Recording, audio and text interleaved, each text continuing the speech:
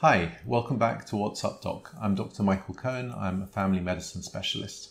Today I want to speak about omega-3 fatty acids. Why do I want to speak about them? You've probably heard about them. They come from sources such as deep water fish and also from very specific types of seaweed. These are essential acids in the sense that we can't produce them ourselves by our body, so we have to get them in from the outside environment. And they come in different forms, and I'm going to go into those details in a moment. But the first thing I want to tell you about is why I want to talk about this. I have many different patients with many different problems, and I'm always trying to find out what can work to help people without using regular medications, for the simple fact that medications tend to have more side effects or unwanted effects, I should say.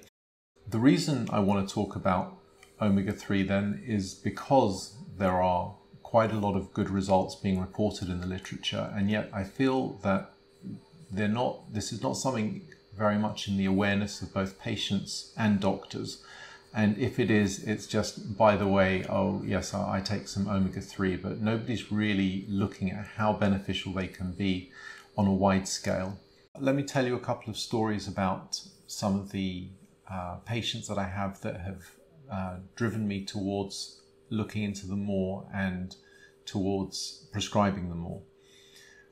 Right now I can think of a patient who has attention deficit disorder, and he was taking quite high doses of a stimulant substance, an amphetamine, which can have quite significant side effects on heart rate, by increasing the pulse, so causing palpitations, causing anxiety, sleep disturbances, mood disturbances, loss of appetite, even weight loss. And so I decided to try and figure out whether omega-3 fatty acids could be helpful to him, because there is research to suggest that it might. Now, what I did is I checked his blood tests, did a blood test on him to check his level. I found it was quite low, and then we started supplementing him with a very high quality supplement. And the result of this 3 months later was that he reduced the dose of his stimulant medication by about a half, which is very significant and I thought worthy of mention. Another patient I can think of has a skin condition that's quite severe called psoriasis, and he's actually been on a biological medication, which means a immunosuppressive type of medication that can have risks including cancer in the long term. And he's been on this for about 2 years. We checked his omega-3 levels, they were low, and we supplemented.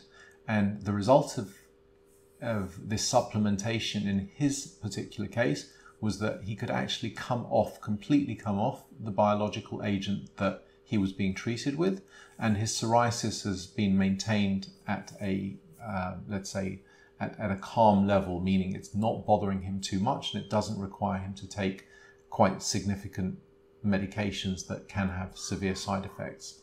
So this is where it's piqued my interest. So what exactly are omega-3 fatty acids? These are compounds in the body that can't really be produced by the body, so they have to be taken in, but they're essential for our health. They're essential for the composition of our cell membranes. They create increased fluidity of the cell membranes. They are essential for the reduction of inflammation. There are 3 main types of omega-3 fatty acids: ALA, DHA, and EPA. I'm not going to go into great detail, but just to say ALA is a form that's derived from plants in general, chia seeds, sage, walnuts, and this form can be converted into the other 2, which are DHA and EPA, but the body is not very good at converting them. And actually, as we age, it becomes even less good. So the main sources for EPA and DHA should be coming from food substances themselves. The food substances are either specific types of seaweeds or certain fish.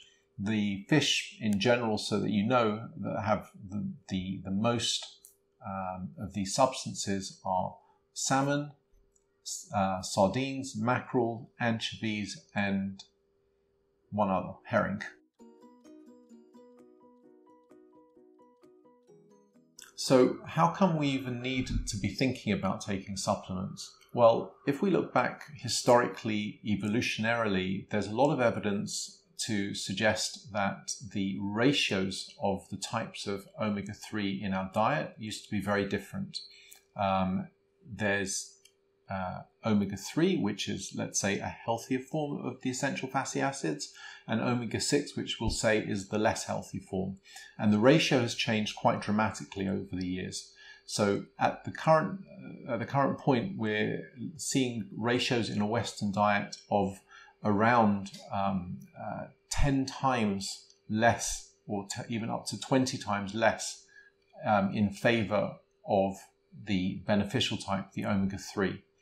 Now, the result of this is that we are seeing a lot more of inflammatory types of diseases, and the aim of trying to restore the balance is to actually reduce inflammation in the body, to improve hormonal function, to improve what's called cell membrane fluidity, which allows the transport of various hormones and proteins across the cell membranes, and therefore results in better outcomes in a number of different clinical measures.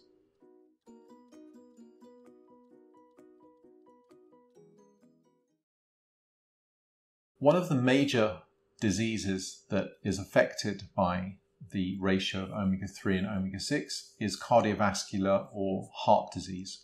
Now, there are some significant numbers of studies that show that having good levels of omega-3 in relation to omega-6 can quite dramatically remove or reduce the risk of heart disease, resulting in significant clinical outcomes. So there was a study recently called Reduce It, and this study showed quite clearly that there was a very significant absolute reduction, not a relative reduction, but an absolute reduction in cardiovascular events, including cardiovascular death.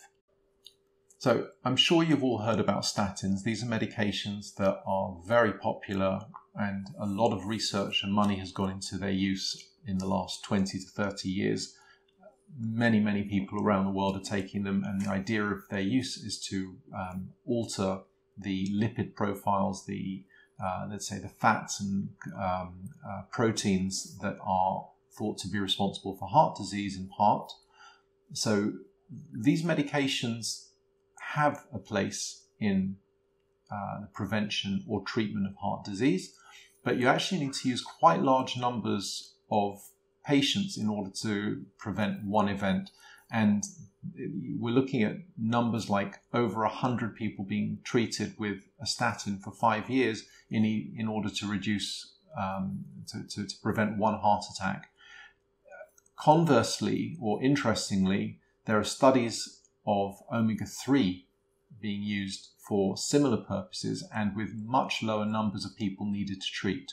So I think it really does beg a question as to what's going on here, and why are we not focusing our efforts more on omega-3s, which actually have a lot of other good benefits, and opposed to statins, which actually do have some fairly significant side effects.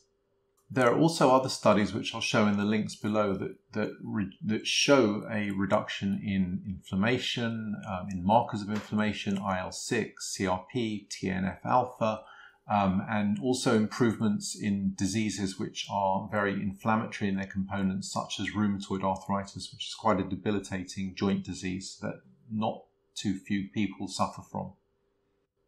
You'll remember earlier in this video that I was speaking about attention deficit and hyperactivity disorder. Many people suffer from this, and the people involved are actually often children at the earliest stages, and going into adolescence, and also many adults who have either not been diagnosed when they were younger or who've developed it later on in life.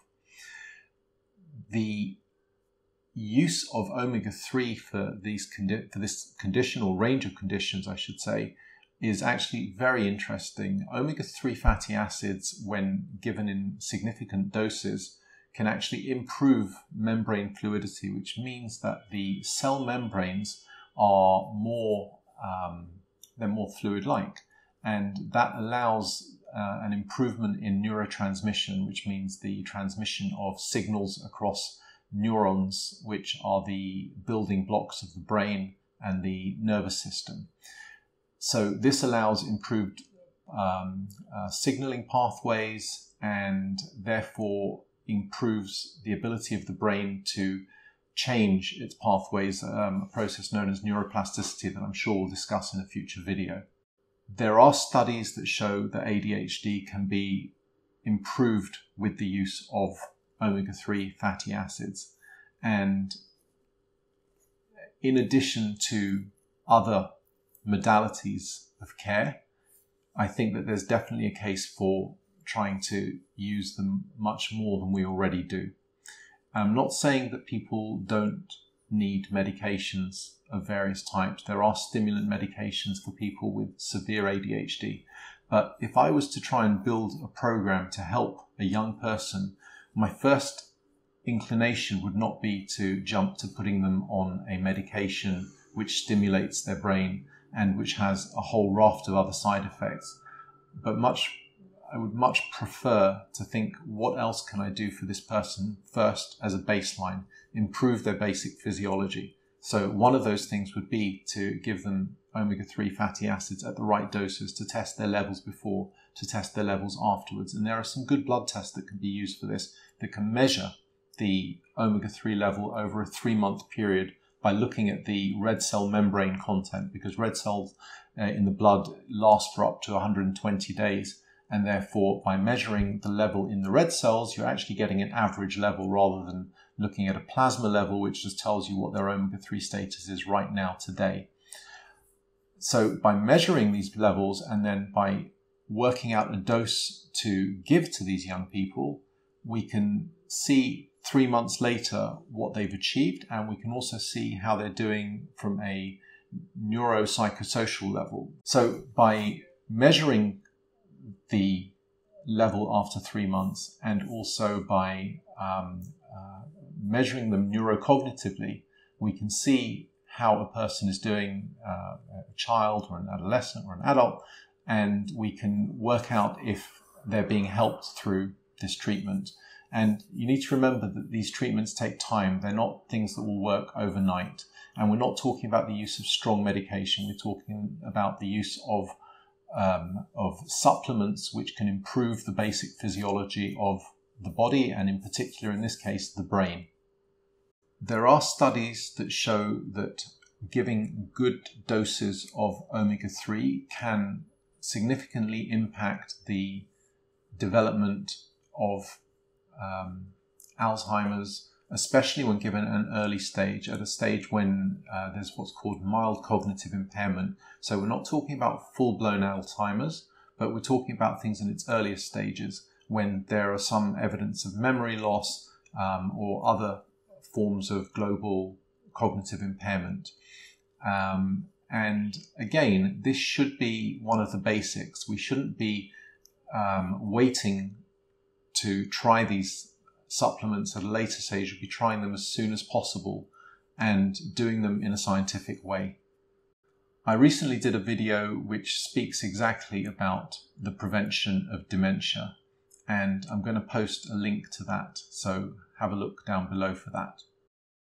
So in summary, the reason why I spoke about omega-3 fatty acids today is because, as you can see, they are related to so many different disease processes and the prevention of these diseases as well.